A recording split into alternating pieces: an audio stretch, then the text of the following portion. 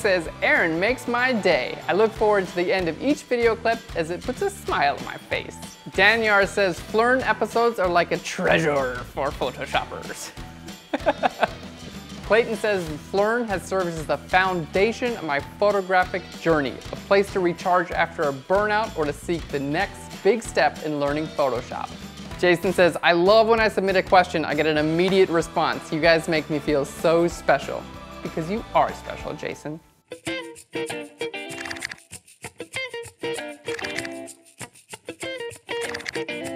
Hey guys, and welcome to Phlearn. My name is Aaron Nace, and you can find me on the all-new, redesigned, totally awesome Phlearn.com. We spent a ton of time making the best website we could, and we launched it this week in line with Fan Appreciation Week. So head on over and check it out. We're also having a sale right now, 30% off of all of our products on Phlearn.com to announce our new website. Just use coupon code NEWSITE. And I'm so excited. This has been such a fun week. Our chance to show you guys how much we care about you guys as fans. That's why we've created these super long intros, and we're like, highlighting as many people as we can, because we really do appreciate everything that you guys do, because we couldn't have Phlearn without you, because we get all of our ideas for our episodes from you, we get our images from you, and we get all of our feedback and learn how to get better and better at what we do. So thank you guys so much. And to wrap up Fan Week, we got a great episode for you today. It's all about using the Liquify tool. We're gonna do some really cool things with coloring as well. And if you guys are just kind of like getting early on into Photoshop, this is gonna like blow your minds to see the really amazing things you can do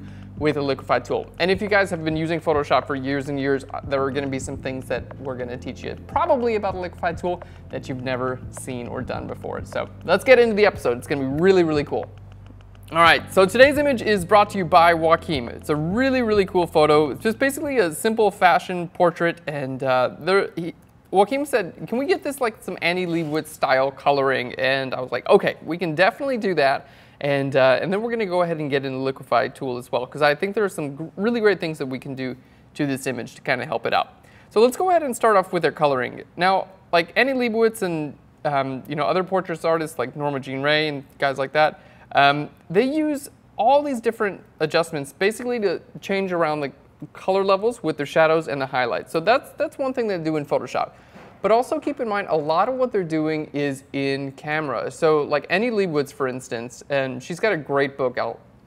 It's called Annie Leibovitz at Work, and it's a really good book. She talks about kind of like developing her style as a photographer, and she says that she adopted using a gray seamless as part of her style. So, like a lot of people were shooting on white or shooting on black. She kind of like used the gray. She was one of the big early proponents of using gray seamless as a backdrop, and you still see it in her work today. So if you're trying to like imitate someone's style, I think that's a really good idea as far as learning goes, and using, basically think about things like that. Like Annie Leibovitz uses a wind machine quite a bit in her images. She's always using complementary colors. Her color palette is on point every single time, and then she's got that gray backdrop, and usually her backgrounds are relatively dark, and then she adds like blues and greens into those backdrops. So I'm gonna do what I can as far as color toning on this image, but keep in mind, if you are looking for that like point of view of another photographer, or you're looking to recreate a style, keep in mind there are a lot of things that go into the image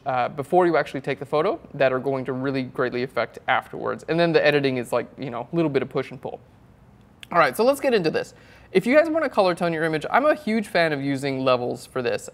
We're gonna see RGB. Basically, this is going to bump up your black point, making your blacks a little bit lighter, and over here is going to make your whites a little darker. Now, if we go into our different colors, you can see the red. If I take this and start to bring this from the left to the right, it's going to put some red into our shadows. And if I take this guy and bring this to the left, it's going to put some cyan into our highlights. So let's go ahead and play around with our shadows first. Let's go ahead and see that, green is going to put more green into the shadows. There we go. And then blue is going to put more blue into the shadows. So kind of playing around here, you'll find that you can really get quite a bit of control over what's going on in your highlights and your shadows. Put a little more red. All right, so that's looking pretty cool. Let's put a little bit of cyan there, go to our blue channel, and pull this down. There we go. Let's see, pull that up a little bit, and play with our green channel. So a lot of the color toning that I see anyway in these type of images this is exactly how you do it. You just grab your different color channels here and you push and pull these values to get something that you're interested in.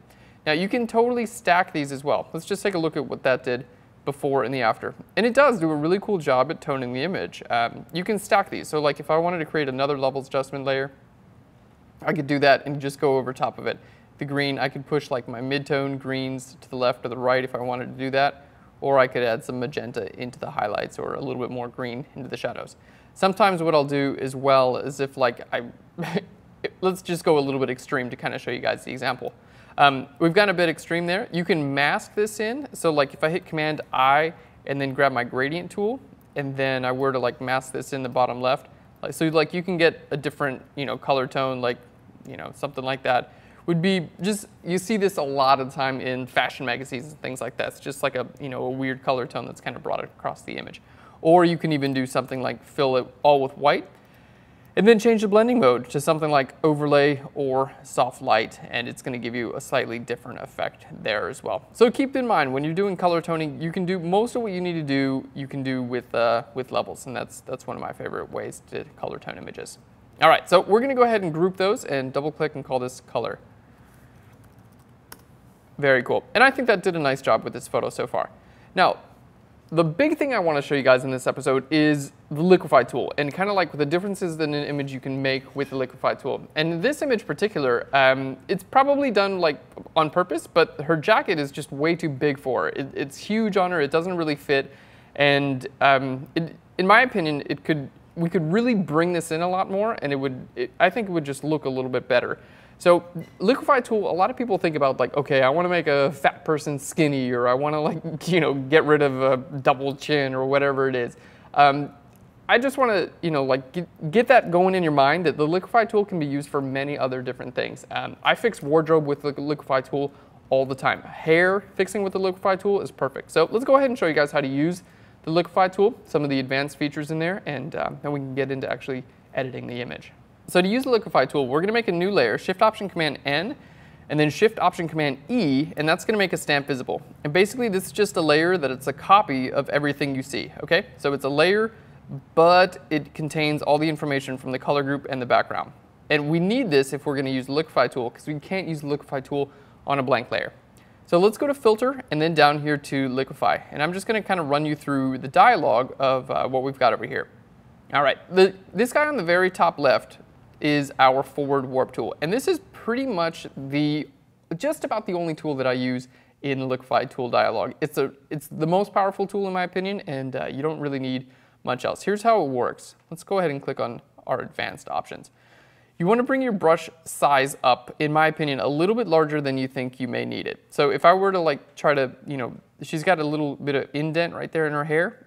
Having the brush this small, you can see, first of all, the pressure is way too high. If I'm clicking and dragging around, I can't do much with this. So I need to bring my pressure down so it doesn't affect the image as much, so I can be a little more subtle with it, right? I also want to, usually I'm going to bring my density up, and that's just going to help affect like a larger area within the radius of your circle. So if my density, let's just show you guys, if my density is way down, it's going to just affect like towards the center there, okay? Bringing my density up, it's going to affect all the way out towards the edges. All right, so density up and then pressure down usually. And brush size, I want it to be a bit larger than I basically think that I need. So if I'm trying to fix out that even point there, and kind of like give it a little bit of round area, that's what I'm going to do. All right, really cool. So basically using the forward warp tool. Now there are other tools like the reconstruct tool, and this basically will just paint back. This is like an undo tool that you can paint, which is really, really cool. This is the smooth tool, and this is going to like help to smooth out creases and things like that. We're going to start getting into some of these other tools that, in my opinion, they're a little bit unpredictable, like the twirl clockwise tool. You can click and start painting with this. It's going to twirl clockwise. And although this is cool, I don't find it that useful, right? Like that's not helping. I can't think of many places, especially not there, where this would actually help out the image. Then we have the pucker and the bloat tool. The bloat tool just kind of pushes things out, and the pucker tool pulls things in. So this is our pucker tool, and it's going to pull things in. All right. It's not a bad tool, but I find that I can't control it nearly as well as I can the forward warp tool, because it kind of just like, it'll start just going, and then it's kind of hard to stop it once it starts. All right, and then our bloat tool is basically the same thing, but it's going to push everything out. So if you wanted to, I don't know, if you wanted to give someone like really big arms, you could definitely do that. That's kind of funny, actually. Yeah, there we go, we're done. You can thank me later. I just made you look amazing. All right, and then we have things like, this is our freeze mask. Let's just go and hit cancel. I'm gonna open up our Liquify dialog one more time.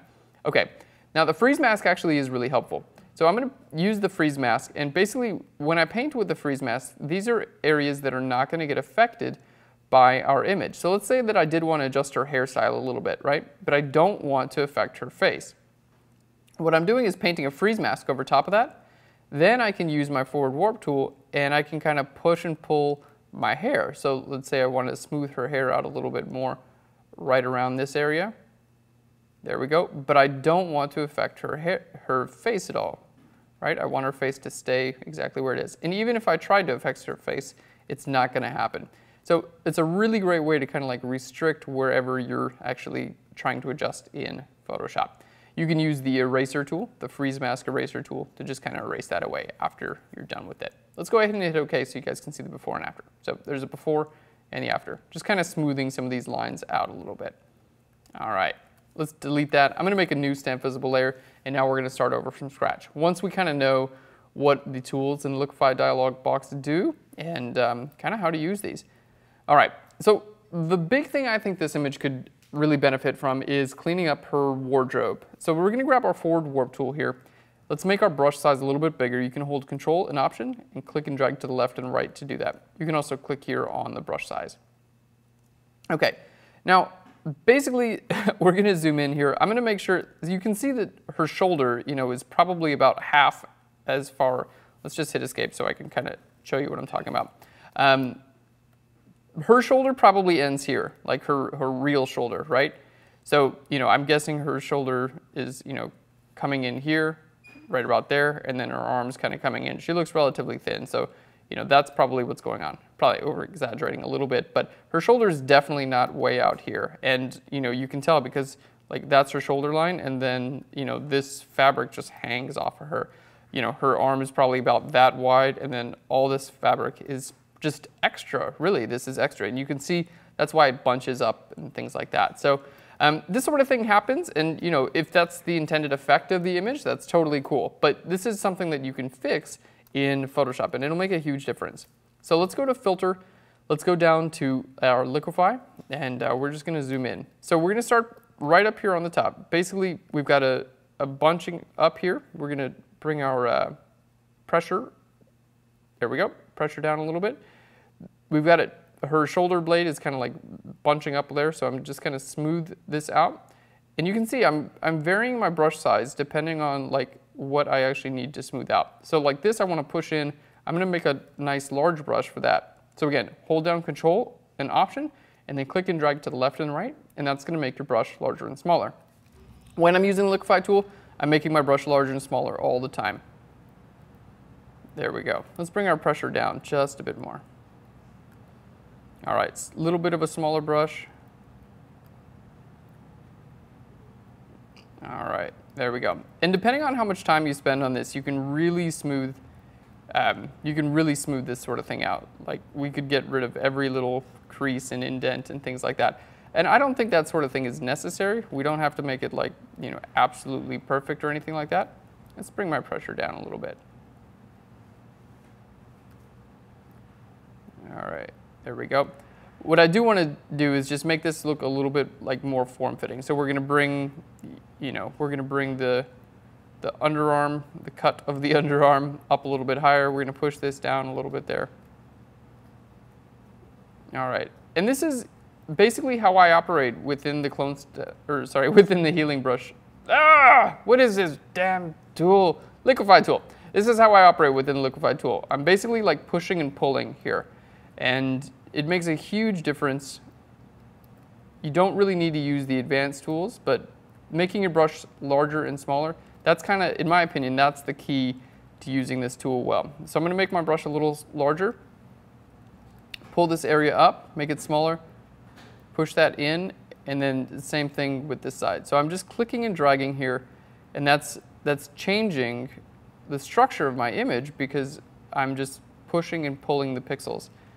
So again, a little bit smaller. Let's bring that whole sleeve in, so a larger brush. We're just going to pull the whole sleeve in to start off. All right, and then a smaller brush, and we're just kind of even out this bit of clothing there. So you can see I don't have to go in and like clone stamp all these wrinkles out. Like that's going to take forever, and it's probably not even going to look good, to be honest. That sort of thing is really hard to do. But you can still dramatically enhance the appearance of clothing using the Liquify tool. You know, leave all those little wrinkles in. They'll be really like downplayed using the Liquify tool. All right, there we go. And you can see I can really just go in and make this as perfect as I want to be. Now, areas on the edge here, I'm not too incredibly concerned about that most of the time because honestly, it's going to sample. Let's bring our shoulder down. It's going to sample, you know, I'm on a stamp visible layer. So if I do have some transparency that gets pulled in, like what's happening now, my layer underneath it will still be visible. So most of the time, that's going to kind of make up for itself. And I'll show you what I mean in just a little bit when we hit OK. All right, let's just zoom out. We can push this little thing in there. All right, so you can see it's just a lot of pushing and pulling, but you can make a huge difference. My big suggestion is, again, make your brush a little bit larger than you need. Constantly vary the size of your brush. So you don't want to just try to knock out an entire image with one brush size. Like make your brush larger when it needs to be larger, smaller when it needs to be smaller. And then I would recommend keeping your density up a little bit higher and your pressure a little bit lower. All right. Let's hit OK and see what that did. All right, so we're going to zoom out here, and we're just going to look at the before and after. So because this is a stamp visible layer, I can just turn this layer off and on, and that's the same thing as the before and after. So we're going to turn this layer off, and you can see there, and then back on. So basically, we just completely changed the fit of her wardrobe. I didn't change her face. I didn't change her body. We're just completely changing how her wardrobe fits her. And you can see, like, it's just, it's gone from something that's, you know, 4 sizes too big to something that just fits a little better. Now, it's not going to make everything perfect, but it can make a huge change. So think about if you guys are wedding photographers, brides and grooms, things like that. If they've got, you know, like a dress that's kind of like pushing out a little bit in some places, you can use this to push things in. And it's not just the person. Oftentimes, it's how the clothes fit the person. All right, so kind of turning this off and on. Now, the other reason I recommend using a stamp visible layer, remember this, we talked about this earlier, right? Where it was kind of like a little bit, you know, weird right there where I kind of pulled this in. Well, I'm going to put a layer mask on there, and I'm going to paint black on the layer mask here. All right, there we go. Okay, so this is just not really resolving, right? I was painting black on the layer mask, but then we just started to see this. So this is what I would say, like, yeah, that's not exactly resolving how we wanted it to, right? Because if I paint this white back visible, it's going to start painting this in. So you are going to have times when this is what happens, when it's just kind of like, okay, well, what do we do about this? All right, in this case, there are many different things that would actually like help this out. Most of the time, I would recommend grabbing like a pen tool and just creating another selection and kind of doing this again. So we'll do this. Honestly, if you're not pulling in from the edges, this won't ever happen to you. But in this case, I figured we should cover it. So what I'm going to do is basically make a selection right around here using the pen tool, just real quick, nothing huge. There we go, and this is to kind of make up her leg detail. So I'm going to make that selection, right-click with our pen. So I made that with the pen tool, right-click in there, and then inside of this selection, I can use things like the clone stamp tool. So I can clone stamp this up a little higher if I'd like to do that. All right.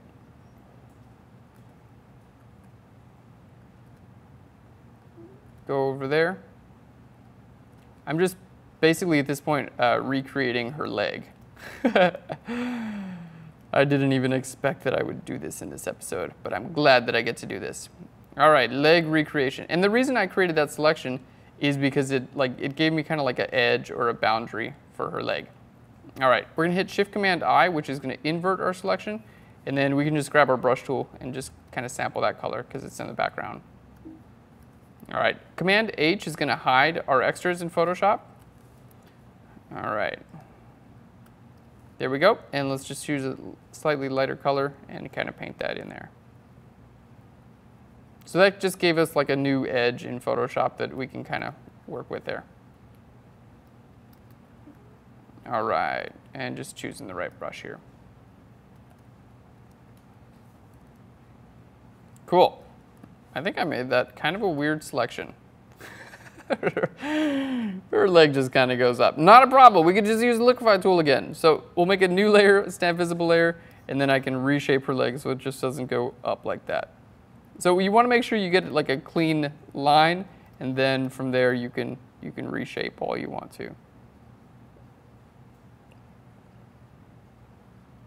All right, cool. So this last little bit, really not necessary most of the time you're using the Liquify tool, but because we did bring some things in from the side, we had to recreate that just a little bit. All right, let's go ahead and group those and look at the before and the after. So here's our before and our after. Cool, and that's the end for today's episode, guys. I hope you enjoyed this, learning how to use the Liquify tool. Again, my big suggestions are use your brush a little bit larger than you think you need, keep your pressure down and your density up, and then change your brush size often using the Control, and I'm having to look here, using Control and Option and then click and drag. If you guys are on a PC, it's gonna be Control and Alt and then right click and drag back and forth. And that's gonna get you using the Liquify tool with a lot more confidence. If you like what we're doing here at Phlearn, be sure to subscribe to our YouTube channel. We make free videos on Photoshop and photography every single week, and they'll be delivered straight to you on YouTube if you subscribe to our channel. And if you have an idea for an episode, please leave it in a comment down below. We'd love to know, and that's how we create our ideas for these episodes. And be sure to share Phlearn with your friends. That way we can all grow and be good. That's just a good thing. Anyway, thanks so much, guys, and I'll Phlearn you later. Good. G-U-D. Good.